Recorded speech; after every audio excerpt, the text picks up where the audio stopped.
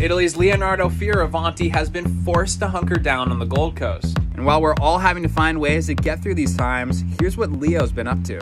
I went to the gym shop and bought a bunch of weights and a bunch of things to be able to do at home. And I think it's important for all of us to stay fit and keep training and keep working on things. And learn more about how Leo's spending his time on worldsurfleague.com. And to help you with the boredom, John Florence just dropped another edit of his single session series. Featuring all three of the Florence boys, they got into some fun waves at home before self-isolation began. You can check the full session on John's YouTube channel. And finally, we've got a little music interlude from some of your favorite surfers. Connor Coffin, Seabass, and WSL's own Joe Trappell have all been jamming on Instagram. So what do you want to hear these guys play next? I nominate Chris Cote to get in the mix. Tell us what you think in the comments below.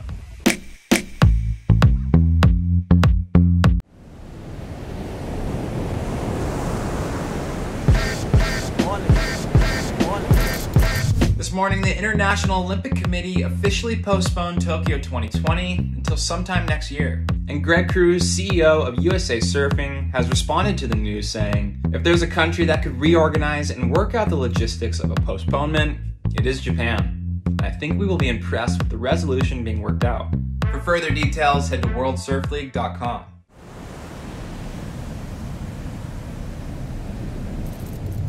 So to keep you entertained while you're hunkered down at home, tomorrow the World Surf League is dropping WSL Rewind. Streaming full contests from pre-game to podium, relive the most memorable, controversial, and entertaining moments from the past 5 seasons. First up, the 2014 Quicksilver Pro Gold Coast. WSL Rewind drops every Wednesday at 9 a.m. Pacific on worldsurfleague.com, and I'm going to be watching it right here.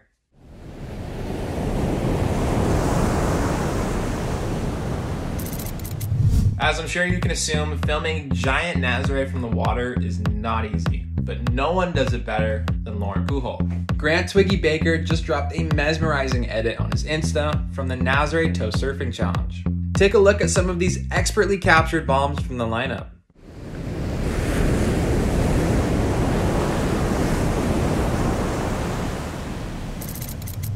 Billabong just dropped the 5th and final installment of their collab with Metallica. Inspired by the band's 8-time platinum album, and Justice for All, it features the stylings of Ethan Ewing. Turn it up at billabong.com.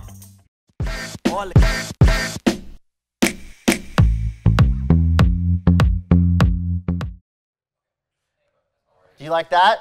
Well, if so, subscribe over there and then watch more videos over there. And then tell us your favorite videos down there. It's a 3-step process. Do them all now.